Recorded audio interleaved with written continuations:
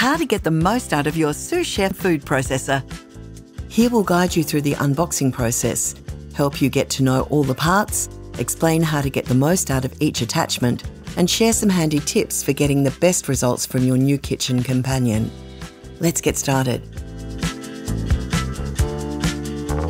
Let's unbox the appliance. Open the top flap and lay the box down. Remove the top tray to reveal your appliance. Take out the base and then bowl, lid and caddy. Place these on a solid surface and remove the protective packaging. There are several small stickers that protect the machine in transit. Make sure you remove all of these. Within the bowl, you'll find the storage caddy. All of the machine's attachments are conveniently stored within. Before using your food processor for the first time, use a soft cloth or brush to wash the bowl, lid and attachments in warm soapy water. Rinse and dry before use. To use the machine, the handle must always align with the control panel. On the control panel, you'll see a button for power, pulse and play stop. In order for the machine to operate, you must first power it on and then activate the pulse function or press play stop. Note, the machine will only operate when the lid is on the bowl and the large pusher is inserted into the feed chute. Now let's dive into the attachments. The S-blade is perfect for chopping and blending. To use, lock it in place by holding onto the spindle and turning it clockwise until it's firm, then place it into the bowl. The blade processes very efficiently, so always be careful not to over-process your ingredients. The dough blade is ideal for kneading. The edges of the plastic dough blade create a softer action for combining dough ingredients, encouraging the dough to stretch rather than cut. To use the dough blade, first, lock it into the spindle similar to the S-blade.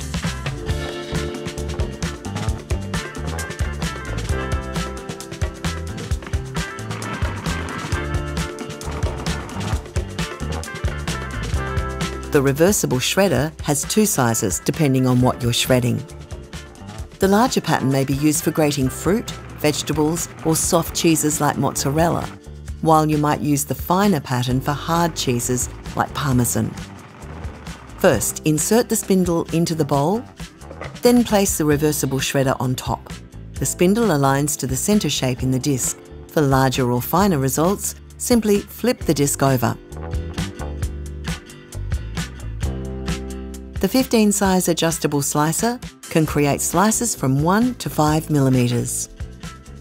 First, adjust the slice thickness by twisting here. Insert the spindle and place the slicing disc on top. It will align similar to the shredder.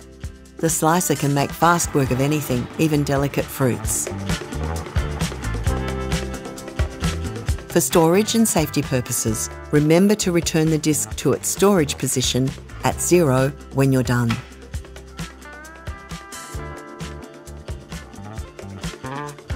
All of the machine's attachments are incredibly easy to store. They all fit together seamlessly inside the caddy, which in turn fits inside the bowl. There's no order of assembly required for the caddy. You can access each part individually without having to remove any other. Notice the colour coding. Match the colours and you'll store away your attachments correctly every time.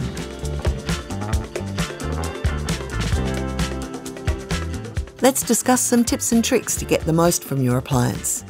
Sequencing your preparation will minimise cleaning and speed up your cooking. The goal here is to process things in an order which allows you to keep everything in the bowl without decanting any of the ingredients. For instance, if you're processing beef and garlic for meatballs, start with the garlic. This will ensure the garlic is processed properly before the beef is added. Your machine has an extra wide feed chute to fit a large variety of ingredients. However, it's important to always use the chute best sized for what you're processing. A snug fit will make for the best results. Finally, take note of the colour coding of our attachments.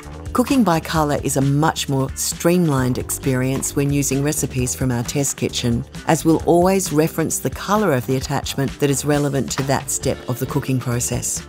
Once you're done with your food prep, an easy clean is in order. The bowl, accessories are all perfectly safe in the dishwasher. To clean the motor base, wipe with a soft, damp cloth. Avoid using abrasive scouring pads on the base or bowl.